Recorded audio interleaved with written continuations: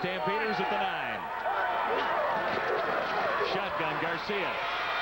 Man open, it's Sapunjas, and it'll be a first down Calgary out across the 25. Aaron Ruffin over to make the tackle after a 16-yard gain. And John, this is a matchup we're going to see all game. Aaron Ruffin is going to play the dime, and his responsibility in the defense is to cover Dave Sapunjas from the number 3 position.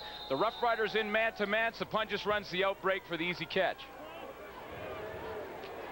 Sapunjas did catch a few last season.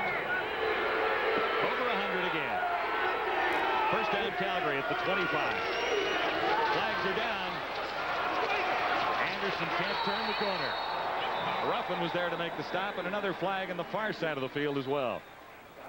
Well, Aaron Ruffin's had a great season last year, especially returning kicks and punts for the Saskatchewan Roughriders. He's going to be in that dime position, and looks like it's offside Saskatchewan as one of the penalties. That likely the first flag that went down, and then another on the far side of the field. Offside. Saskatchewan number 98. Apply the penalty. First down repeated.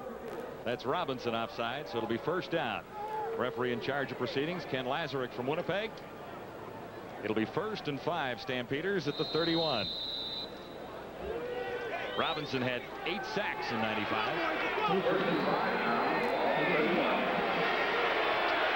To the near side, Travis Moore, flank wide.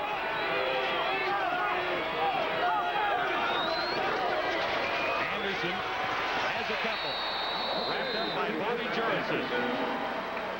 Gain is 2 yards. Funny, when I talked to the Roughriders the other day, they said Jurison had lost 40 pounds.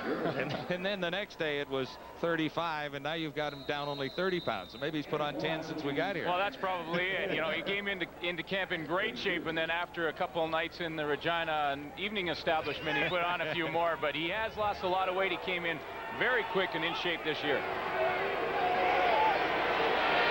Second down, Calgary. Garcia has Sapunjas, and that'll be a first down. Forced out by Bavel at the 40. And another 8 yards for Dave Sapunjas. You know, Dave Sapunjas is going to be licking his chops when he sees a young guy in Bavel covering them there. Now, Bavel had a great preseason, which is why he beat out Randall to make the football team. But Sapunjas and Pitts are going to be working on the rookie and giving him the initiation that he deserves in the CFL. Yeah, when you're a rookie halfback and you're looking at those two guys, you might have a bit of a sleepless night before the opener. No score, Stampeders. On first down, Garcia to his left. Looking deep, and a little too deep as Vince Danielson was out there and drew 3 green sweaters. Danielson had some kind of a season, mostly in a backup role last year.